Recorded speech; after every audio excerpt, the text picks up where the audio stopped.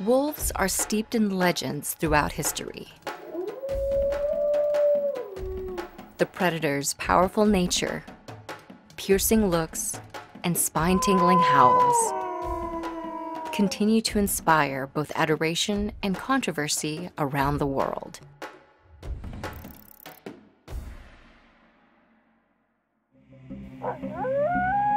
There are two major species of wolves. One species is the Ethiopian wolf, or Canis samensis. Only about 500 of these wolves exist, and they inhabit the mountains of Ethiopia. The majority of the world's wolves belong to the species called gray wolf, or Canis lupus, numbering up to around 250,000 and including up to about 40 subspecies. Gray wolves are scattered across the northern hemisphere. Wolves vary greatly in size. The smaller wolf subspecies inhabit the desert regions of the Middle East. They stand at an average of about 26 inches tall and weigh less than 45 pounds. The larger wolf subspecies live in the northern regions of Asia and North America.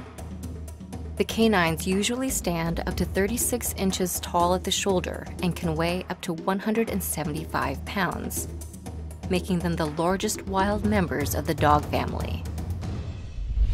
Wolf packs are ruled by an alpha male and an alpha female. Wolves are highly social creatures and operate as a group, or pack. Often comprised of 6 to 10 wolves, packs are cohesive units that hunt and live together.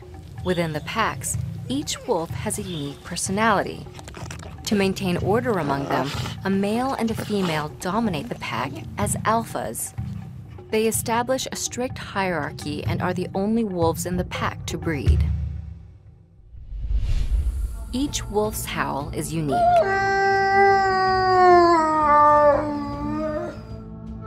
Much like fingerprints on humans, howls are distinct to each wolf. Characteristics like pitch and amplitude of these vocalizations help signify which wolves create certain howls. These vocalizations allow wolves to communicate with other wolves. They may howl to indicate their location to pack members and even show their affection. Wolves may also howl to nearby rivals to claim their territory.